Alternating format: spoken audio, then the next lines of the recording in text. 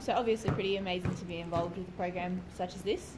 Yeah, look, it's fantastic. We've got a long history with Toowoomba Basketball Association and the Mountaineers, but also a history of community engagement. So this is just another way that we see of being able to continue that tradition. Cool. So, how important do you feel like this program is within the community?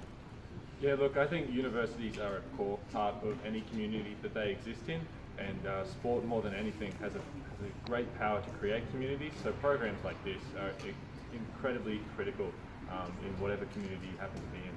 How come you guys want to, consistently be involved with this program in particular? Yeah, sure. I mean, investing in our youth is always, I guess, investing in the future.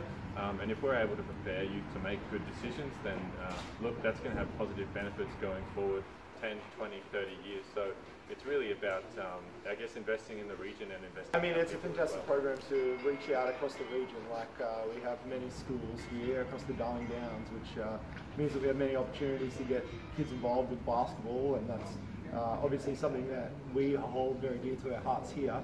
But also the positive choices and all of the good things that come back on the life skills that evolve from that, I guess.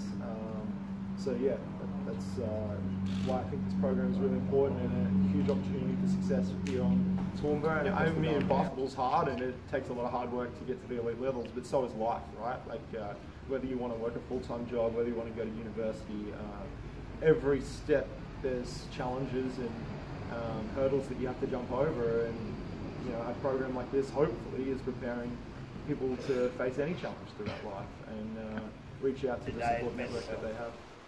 I don't think we all realise how big it is. Now, we as a community in basketball here through this program believe that mental health becomes a problem simply because in the development stages, I mean the process is a thought, a choice, an action, an outcome, right? Unfortunately, we have cripples in this process. People who have bad thoughts to start with.